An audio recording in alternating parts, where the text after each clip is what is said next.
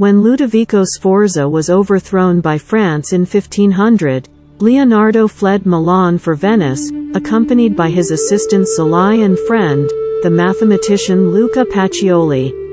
In Venice, Leonardo was employed as a military architect and engineer, devising methods to defend the city from naval attack. On his return to Florence in 1500, he and his household were guests of the Servite monks at the monastery of Santissima Annunziata and were provided with a workshop where, according to Vasari, Leonardo created the cartoon of the Virgin and Child with Saint Anne and Saint John the Baptist, a work that won such admiration that men and women, young and old, flocked to see it, as if they were going to a solemn festival. In Cesena in 1502, Leonardo entered the service of Cesare Borgia, the son of Pope Alexander VI, acting as a military architect and engineer and traveling throughout Italy with his patron. Leonardo created a map of Cesare Borgia's stronghold, a town plan of Imola in order to win his patronage. Upon seeing it, Cesare hired Leonardo as his chief military engineer and architect.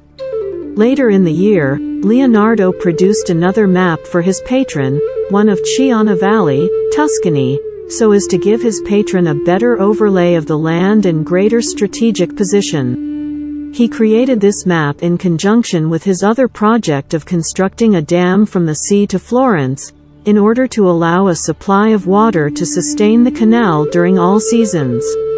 Leonardo had left Borgia's service and returned to Florence by early 1503, where he rejoined the Guild of St. Luke on the 18th of October of that year. By this same month, Leonardo had begun working on a portrait of Lisa del Giocondo, the model for the Mona Lisa, which he would continue working on until his twilight years. In January 1504, he was part of a committee formed to recommend where Michelangelo's statue of David should be placed.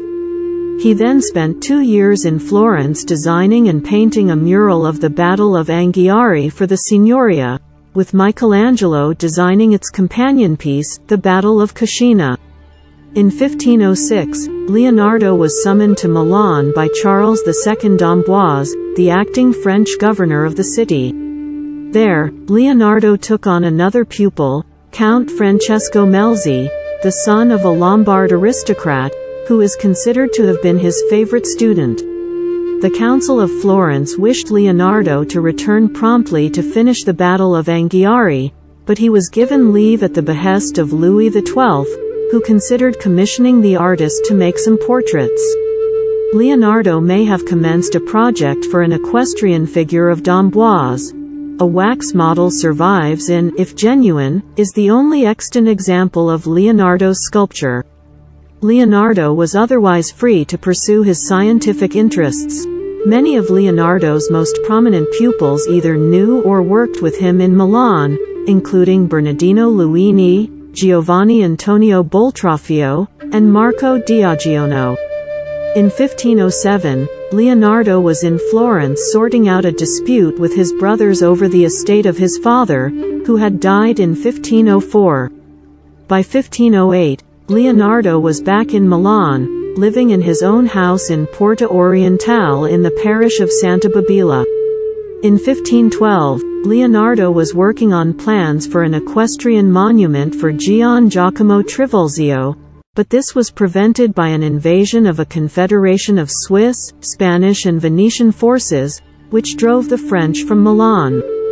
Leonardo stayed in the city, spending several months in 1513 at the Medici's Vaprio d'Adda villa.